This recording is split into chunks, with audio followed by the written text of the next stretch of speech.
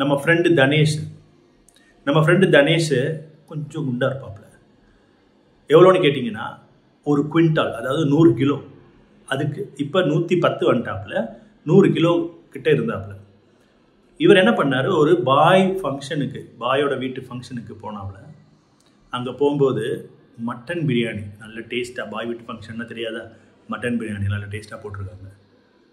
தனேஷ் அங்கே உட்காந்து நல்லா கட்டியிருக்காரு. அப்போ அவனோட சொந்தக்காரங்க அங்கே இருக்க இந்த பூமர் அங்கிள், இந்த பக்கத்து வீட்டுக்காரன், இவங்கெல்லாம் வந்திருக்காங்க.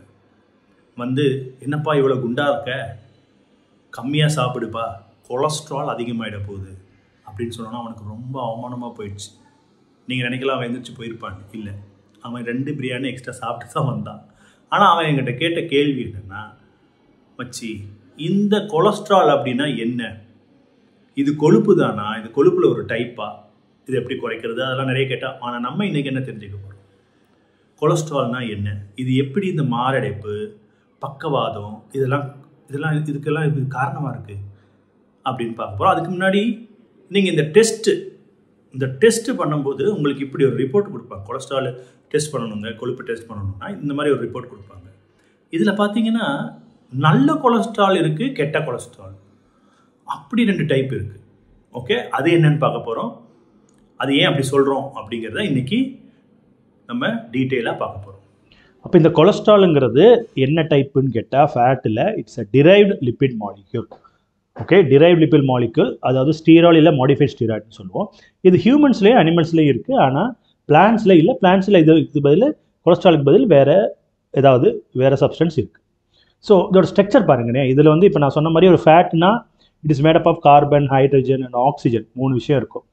ஸோ இங்கே நீங்கள் ஸ்ட்ரக்சர் பார்த்தீங்கன்னா ஒரு 3 பென்சீன் ரிங் இருக்கும். 1 2 3 3 பென்சீன் ரிங் இருக்கும். ஒரு பென்டேன் ரிங் இருக்கும். அப்புறம் இந்த தேர்ட் கார்பன், இது தேர்ட் கார்பன், இது 5th carbon and 6th carbon. இது ரெண்டுலேயும் ஒரு இம்பார்ட்டன்ட் பாயிண்ட் இருக்குது. அதாவது தேர்ட் கார்பனில் ஹைட்ராக்சில் குரூப் இருக்கும் கொலஸ்ட்ராலில். ஓகே, ஸோ மொத்தம் எத்தனை கார்பன் பார்த்தீங்கன்னா 27 கார்பன். 27 கார்பன் மாலிக்யூல் தான் கொலஸ்ட்ராலுங்கிறதுல 27 கார்பன் ஆட்டம்ஸ் இருக்குது. இப்போ இந்த 5th பாருங்கள் ஒரு டபுள் பாண்ட், இதுதான் இதோட ஸ்பெசிஃபிக். ஸோ கொலஸ்ட்ரால் மாதிரி நிறைய காம்பவுண்ட்ஸ் இருக்குது. இப்போ லானோஸ்டிரால், ஜைமோஸ்டிரால்லாம் சொல்லுவாங்க. பட் இந்த கொலஸ்ட்ராலோட ஸ்பெசிஃபிக் என்னென்னா 5th and 6th பாண்டில், 5th and 6th கார்பனுக்கு இடையில ஒரு டபுள் பாண்ட் இருக்குது. அதுக்கப்புறம் இந்த இடத்துல ஒரு side chain, 8 carbon side chain வரும். இந்த சைட் செயின், இந்த இது நீங்கள் பார்க்குறீங்களே, இது சைட் செயின் சொல்கிறோம். 8 கார்பன் சைட் செயின் இருக்குது. It's attach to the 17th carbon. So இந்த ஸ்ட்ரக்சர் தான் நமக்கு டிசீஸ் காஸ் பண்ணுற இந்த கொலஸ்ட்ராலுங்கிறது. ஓகே, ஸோ இதில் கொலஸ்ட்ரால் அப்போது நல்லதா இல்லை கம்ப்ளீட்டாக கெட்டதா, ஏன் நம்ம எடுக்கணும்? கிடையாது. கொலஸ்ட்ரால்னால நிறைய இருக்குது பாருங்கள். செல் membrane it's made up of cholesterol. அப்போ கொலஸ்ட்ரால் இல்லை என்ன ஆகிடும், செல் மெம்பரைன் இது. அப்போ கொலஸ்ட்ரால் சாப்பிடாம இருந்தால் நம்ம வந்து உடம்பு நல்லா இருக்குமா அப்படின்னு கேட்டால் கண்டிப்பாக இருக்காது. ஏன்னா செல் மெம்பரைன் ஃபார்மேஷனுக்கு கொலஸ்ட்ரால் நமக்கு பேலன்ஸ்ட் அமௌண்ட்டில் தேவை. நர்வ் மைலினேஷன், ஸோ நர்வ் மைலினேஷன், நர்வை சுற்றி இப்படி ஒரு சுற்றுன மாதிரி ஒரு இது இருக்குது பார்த்தீங்களா, இதுதான் இந்த மயலின்னு சொல்லுவோம். ஆக்ஷன் பொட்டன்ஷியல் கண்டக்ட் பண்ணுறதுக்காக தேவைப்படுற ஒரு விஷயம். ஸோ நர்வ் மைலினேஷனுக்கு நமக்கு கொலஸ்ட்ரால் வேணும். இந்த கொலஸ்ட்ராலை 2ஆக பிரிங்க. அது பேரே கோலி ஸ்டீரால். அப்படி 2ஆக பிரித்தா, கோலினா அது எதை குறிக்குதுன்னா கால் பிளாடர். கால் பிளாடரில் என்ன இருக்குது, பைல். அப்போ கொலஸ்ட்ரால்ல இருந்து தான் என்ன வருதுன்னா பைல் ஆசிட், பைல் சால்ட் எல்லாம் வருது. அடுத்த ஸ்டீரால்னு சொல்கிறது என்னென்னா ஸ்டீராய்டு. என்ன ஸ்டீராய்டு? ஸ்டீராய்டு வைட்டமின், அதாவது fat soluble vitamin, vitamin D கொலஸ்ட்ரால்ல இருந்து தான் வருது. உங்களுக்கு வைட்டமின் டியே கொலஸ்ட்ரால்ல இருந்து தான் வருது. அது மாத்திரம் இல்லாமல் ஸ்டீராய்டு ஹார்மோன்ஸ் ஸ்டீராய்டு ஹார்மோன்ஸு எல்லாமே கொலஸ்ட்ரால்ல இருந்து தான் டிரைவ் ஆகுது. அப்போ எவ்வளோ முக்கியம் பாருங்கள்.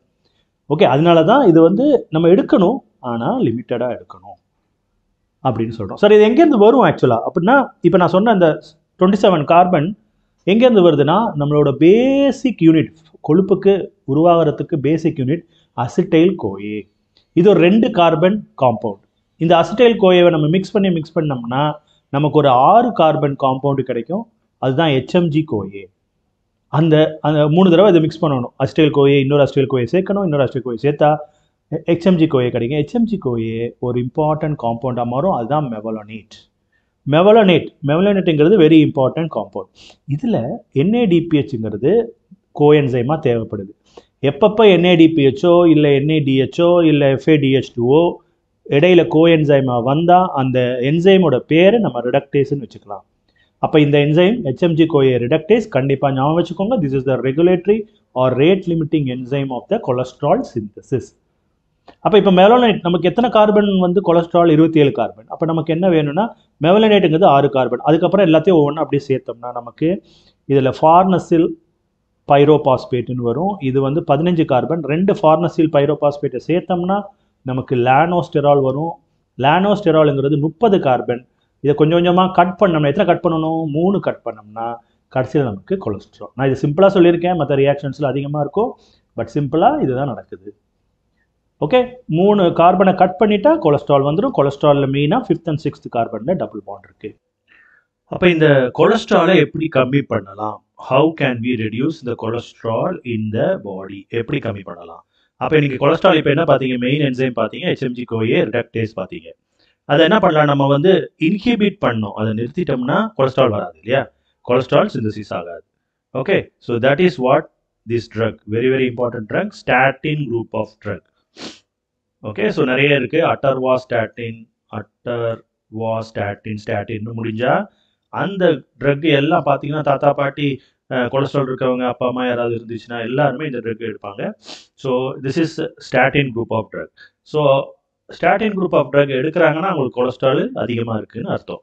ஓகே, ஸோ நிறைய டைப் ஆஃப் அட்டர்வாஸ்டாட்டின், நான் சொன்ன மாதிரி அட்டர்வாஸ்டாட்டின் இருக்குது, ரோஸ்வாஸ்டாட்டின் இருக்குது. ஓகே, நிறைய டைப் ஸ்டாட்டின்ல நிறைய இருக்குது. நீங்கள் ஃபார்மகாலஜியில் படிப்பீங்க. ஸோ இது என்ன பண்ணுது? இது inhibits. What type of inhibition? Competitive inhibition of the HMG CoA reductase.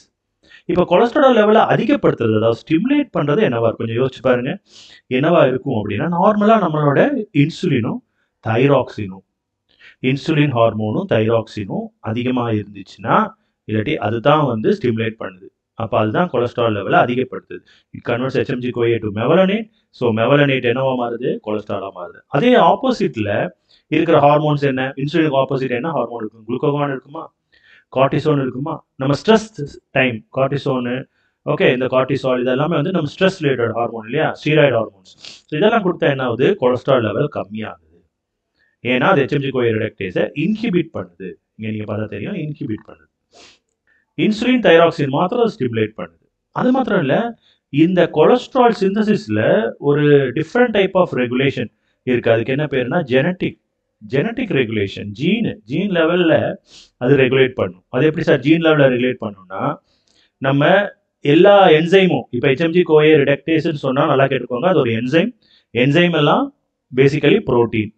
அப்போ அது எங்கேருந்து வரணும்? அது ஒரு ஜீன், அதாவது அது ஒரு டிஎன்ஏலேருந்து வரணும். ஜீன் ஒரு போர்ஷன்லேருந்து வரணும்.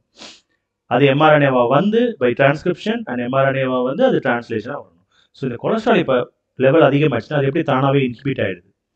ஓகேவா? அது எப்படி தானாகவே inhibit ஆகிடுதுன்னா negative inhibition R genetic level inhibition, டிரான்ஸ்கிரிப்ஷனை inhibit பண்ணிடுது. பாருங்க, அப்போ ஜெனட்டிக் லெவலில் அது இன்ஹிபிட் ஆகிடும், அப்போ வராது. ஸோ கொலஸ்ட்ராலுக்கு அந்த ஒரு ப்ராப்பர்ட்டி இருக்குது.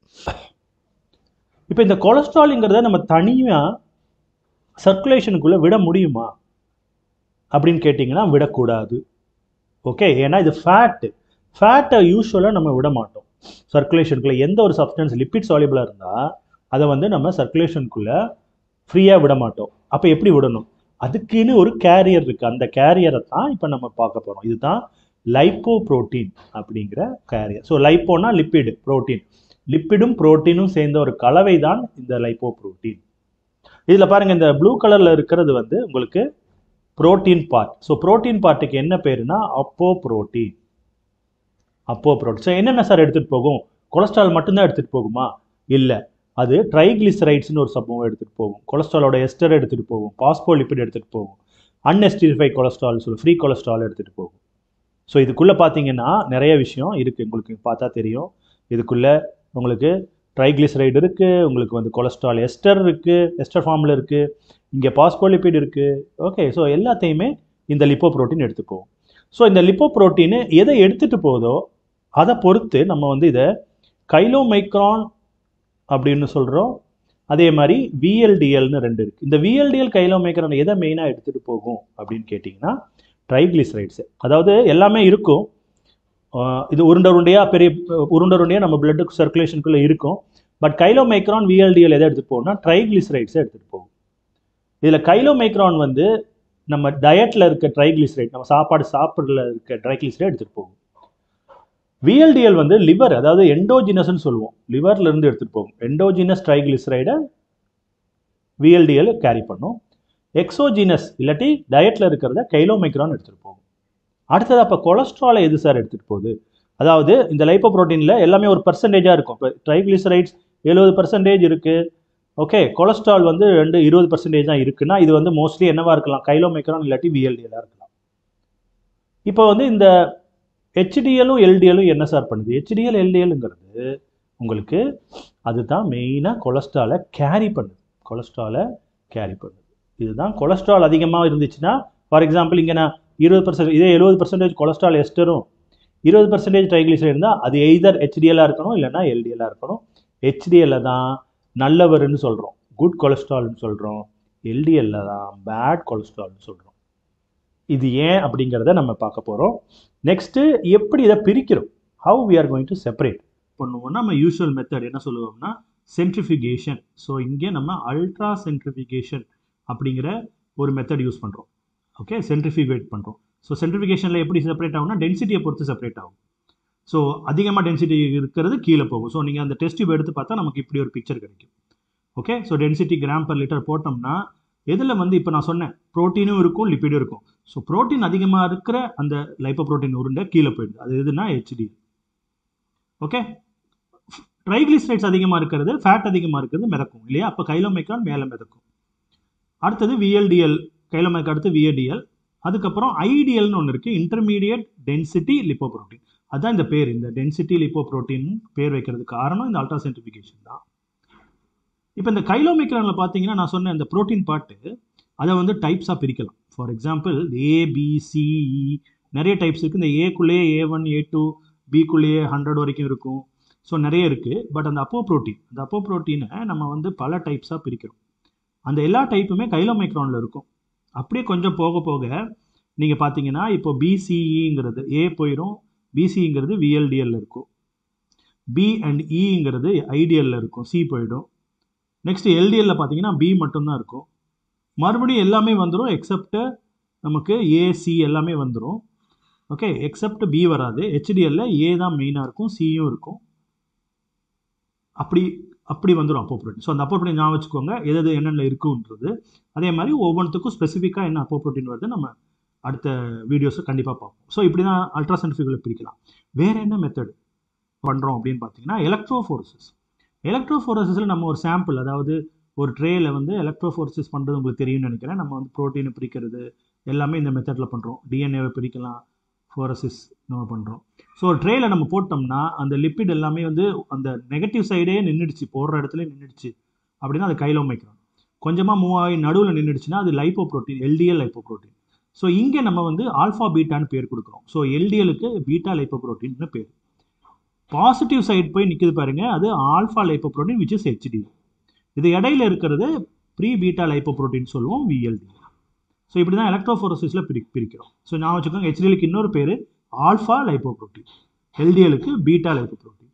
இனி இது ஏன் குட்டும் பேடுன்னு சொல்கிறோங்கிறத நெக்ஸ்ட் வீடியோவில் கண்டிப்பாக பாருங்கள். வெரி இன்ஃபர்மேட்டிவாக இருக்கும்.